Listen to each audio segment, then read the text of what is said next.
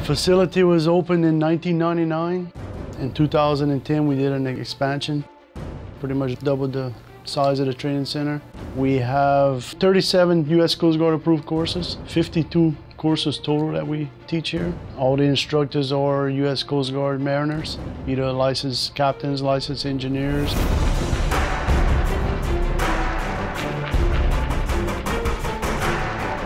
In the training center, we have safety training and regulatory, DP, dynamic positioning, STCW, firefighting is advanced firefighting, Hewitt. Big jump we just made is we just got the Hewitt approval. If you take our Hewitt here, it's recognized around the world. We also do hydraulic training and oil water separator training, radar unlimited, medical care provider. We got just a lot of training going on for our mariners.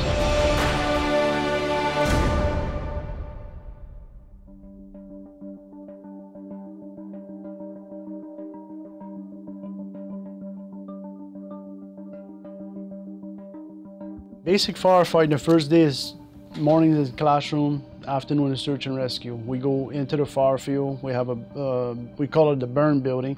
Basically, it's a cabin of a vessel and living quarters and what have you. They have a galley scenario, engine room scenario, bunk scenario, electrical panel scenario, and then there's rooms in there to do search and rescue. This fire field actually was here before the training center was here. So they were doing firefighting before this building even stood right here, and they've been training here for probably 16 plus years, firefighting.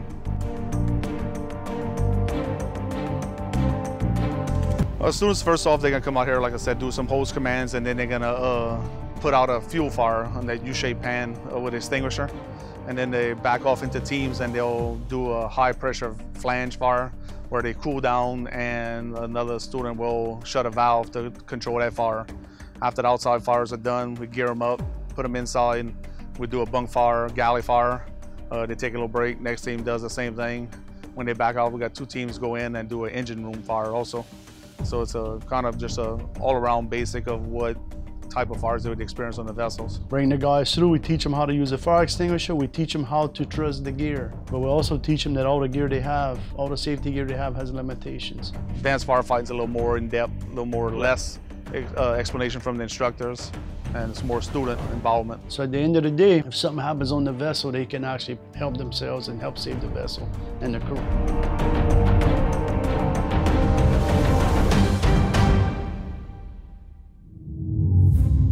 To fly offshore, the majority of the companies want you to have Hewitt training. To fly overseas, you have to have cold water Hewitt training. PETO is recognized throughout the world. So we went for the PETO recognition. That way it doesn't matter where we go, who we're flying for, what part of the world we're going.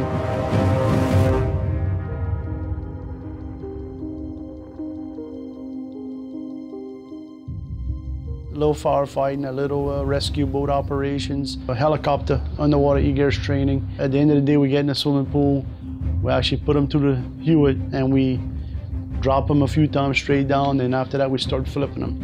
And when they're flipped over, they have to go through steps to get out and rescue themselves, basically.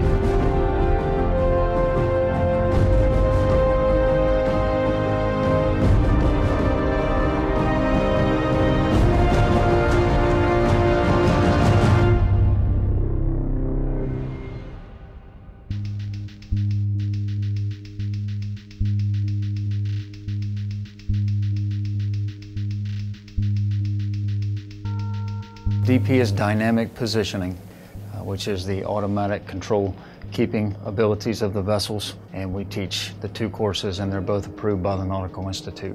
Originally it was developed in 1961. It was the first DP vessel was recorded, and then over the years it's to where you see it as it is today. This simulator has been set up or erected about 4.5 years ago.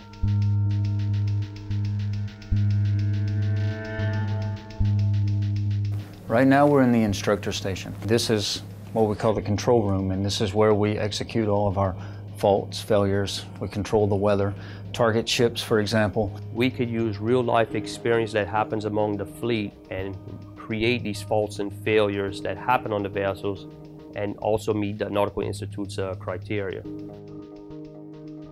Here we have the awesome capability of actually taking our two full bridge simulators that are separated by the instructor station and working them in the same location. In the real world, there are times you have simultaneously operations. You have two vessels working the same drilling rig or same drill ship. So we also have the capabilities of running both simulators at the same time with two separate vessels interface together, and then they can communicate as well and see how they respond as among each other. To my knowledge, we are currently the only training center in the world who has this exact setup, employing two full bridge simulators arranged the way they are. We have the ability to put the guys in situations where they have to react. That's the bottom line. They have to take some course of action or there's going to be consequences. And we try to make it as realistic as possible. And all the equipment you see behind me is what we they have on the majority of the vessels. Very crucial, very, very important lessons learned here for these guys.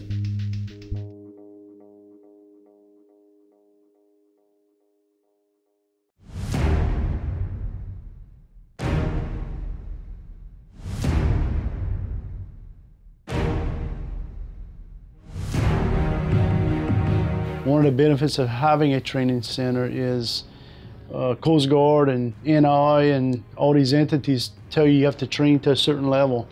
But having your own training center, you could go above and beyond that training level, which is what we do here. One of the things that we don't feel obligated is if a mariner comes here to take training, we don't feel obligated to give them a certificate because all the training we do here is free. I tell my instructors if the guy doesn't do what he's supposed to do, don't issue a certificate. You know, so that way we know that when our guys leave that we're trained to the level that we want them trained to.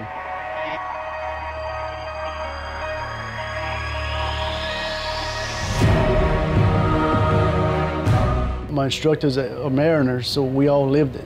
We lived it out there. We spent time away from our families. We was in different situations out there, so we could relate and pass that information on to our crew members. By having our crew members come here, they may have something that they could share with us, and then we could pass it on to our fleet. We've never had anybody walk out the training center and tell us that they didn't get nothing out of it.